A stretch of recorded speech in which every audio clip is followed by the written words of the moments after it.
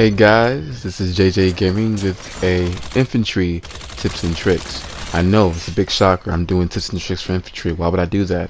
Well, I'd like for you guys to improve your infantry skills when you're playing as an infantry.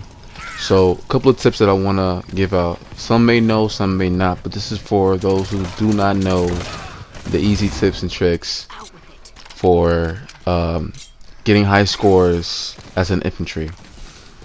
First thing I want to talk about is interrogation. Interrogation is the #1 thing that can lead to you being on the top of the leaderboard and getting most out of your XP.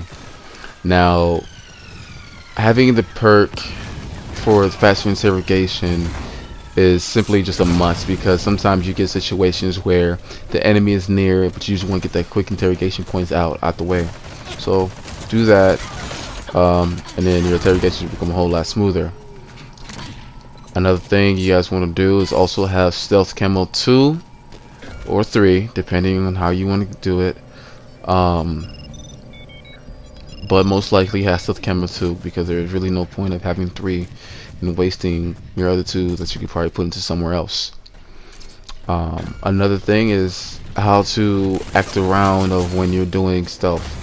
Now, what you want to do is basically, obviously, stick in the shadows, because that's what the stealth camo is all about. Sticking in the shadows.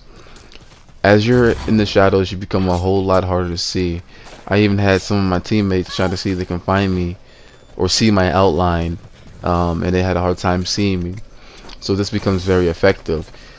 Using e-locators when you do level up is another good tip of using to help you find your enemy and knowing where they're going to go. Because if you know where you're going to go, all you have to do is just sit and wait for them to come to you. Now, the most thing that you want to do is, even at nighttime, there's still places where there's daylight, or not daylight, but there's light out where they can be able to see you and see your outline. You want to try to stay away from those as much as possible. Take your time and focus on staying in the shadows, because you know you guys want to become the Dark Knight, your own Dark Knight, I should say. But other than that, sticking in the shadows and becoming silent is more deadly than just running around and trying to go for them gun kills, because as I play infantry, I barely go for my gun kills. The only times I go for gun kills is when I can make it. Another tip you want to do is, if your camo runs out and is reloaded but you see an enemy, simply just cut it off, cut it back on, and use the remainder of what you have to get that enemy. It's a good strategy to use for those who don't want to wait for their full camo ability to go through. It's easier that way. Also, interrogation, when you're partnered with a buddy who's an infantry, or not infantry, but enforcer, it becomes a big help, because you light up the enemies for him every time you do interrogation. So not only you get it, but only the person who is buddy up with you gets it as well. So you guys can work that out between each other, especially if you guys have mics. Now if you guys have mics, you guys become an effective team. Because there's also going to be situations where you might get interrogation, but you also might get knocked out, or somebody try to Fulton you. In this clip, as an example right here, I was able to get a interrogation, but yeah, I was about to get Fulton because I was knocked out. I asked my teammate for some help because I knew I was going to get Fulton, so he was able to save my balloon, and I was able to get another interrogation. More times you get the interrogation, the more points that goes up with your score. So it's better to do it that way and then just going for the straight kill, because you can do both. Now, when you have a party of 4 or 5, sometimes a party of 6 like I have, it becomes a complete dream of a dream match, basically. Because when all you guys are in a party and all you guys have mics, all you guys communicating together, the perfect strategy to do as an infantry is to maybe have, if you have a full party of 6, have 3 infantry, 3 enforcers, and then you guys would be perfectly set up right there. There's going to be a little bit more things that you will probably learn on your learning curve and how you play in your style, but it all depends on how you play. What I'm saying may not work for you, may work for some.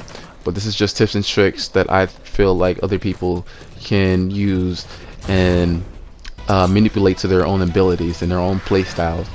As you can see, this was a very short game, and I was able to get on top of the score just by doing nothing but interrogations, basically. Interrogations and killing later.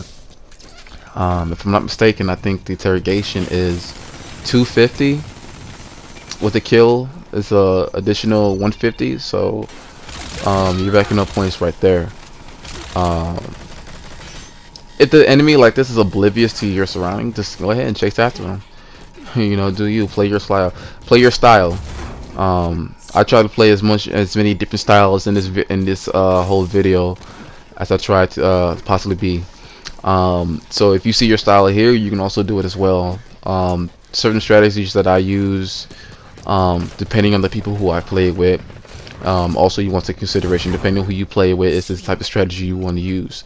If you're using people who are just in force of using the sleep grenade launcher, what you want to do is you want to be able to stay back and out of sight and just wait for the right moment to take out them, interrogate them, so your buddy knows exactly where they are, and you guys keep them highlighted for every time, and both of you guys to be on the top of the leaderboard like you guys truly deserve. Now, basically other than that, I have nothing else to say right now. So this has been JJ Gaming Infiltrators tips and tricks. Like, comment, subscribe for more, and I will be uploading another video today talking about PlayStation